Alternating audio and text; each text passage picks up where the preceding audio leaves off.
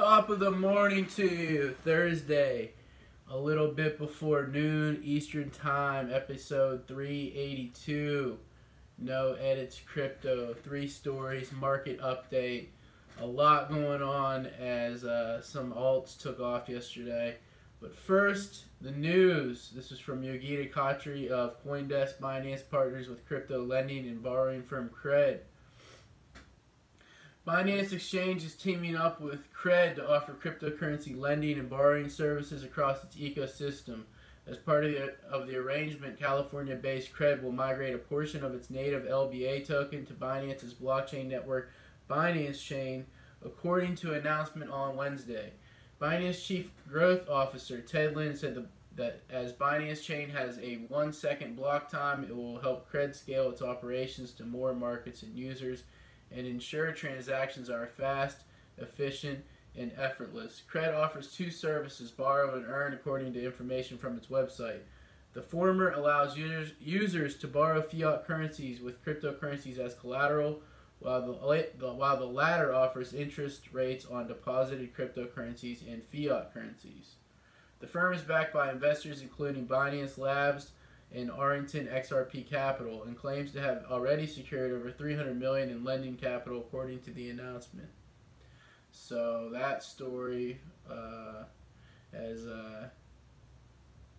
Binance continues to grow their crypto empire, turning into the Amazon of the crypto space, it seems, here in early 2019, as they're doing all sorts of stuff right now with new projects launching on their exchange and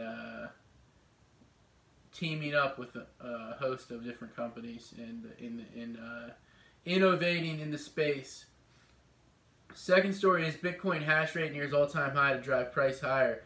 Bitcoin price drew closer to 9,000 May 30th as fundamentals data revealed the network was nearing new records for hash rate, daily transactions, and block size, according to monitoring resource blockchain.com. This is from the Bitcoinist.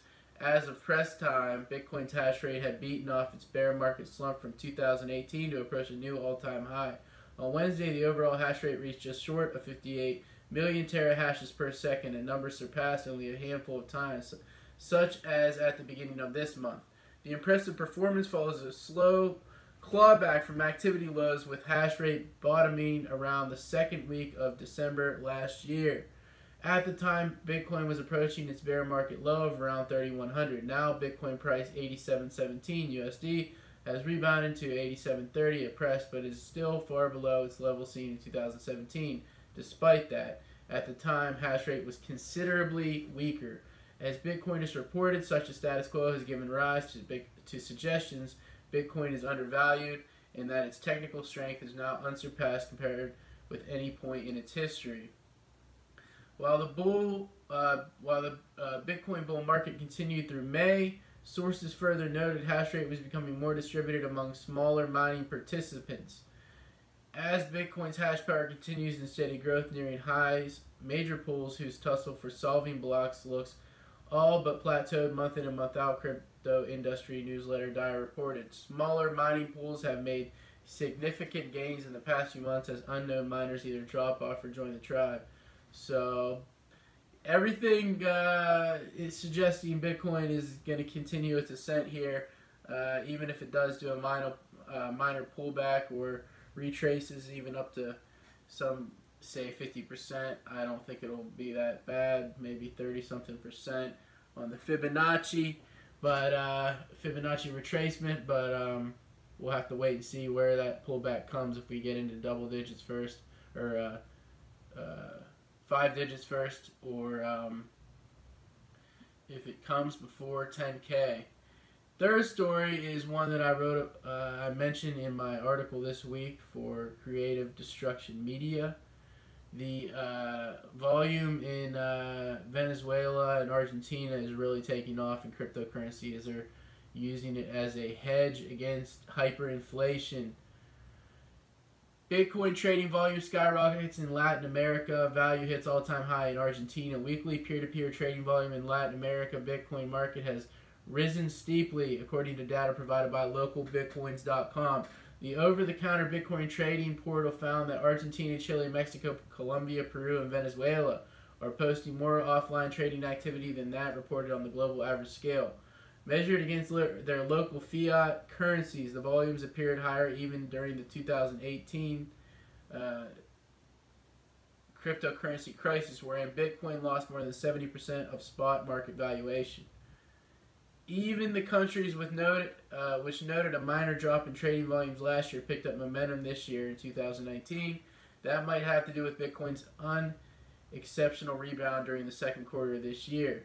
The cryptocurrency surged more than 120% since April 1st to settle a fresh yearly high of 89.50. The move brought Bitcoin's net bottom recovery to 135% according to real-time data provided by Mazari.io. So, countries which are suffering from the worst sort of repressive statism and monetary ills of central banking, such as the Argentine Central Bank or the Central Bank of Argentina, are looking for a way to store value and trade in sound money, and they're looking towards cryptocurrency now.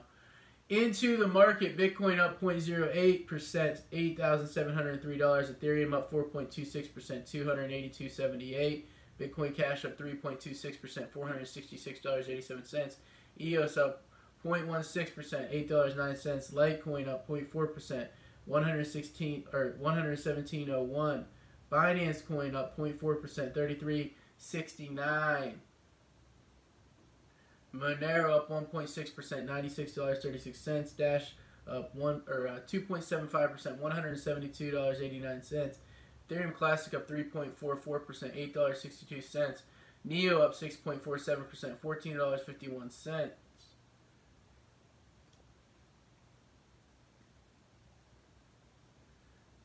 To Steem, which is currently pushing closer to 50 cents at 43 cents, up 2.91%. Steem beginning its bounce back, which I've been long anticipating now. And lastly, Flash at 0.0023 cent, down 13.13 cents against fiat the last 24 hours. The dollar, the US dollar, and Bitcoin dominance has dropped below 56% to 55.44%, which leads me to believe we are on the brink of possibly another big alt move here as Bitcoin trades sideways.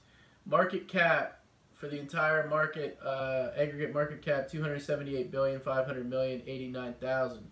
That is the show for today. Everybody enjoy your day.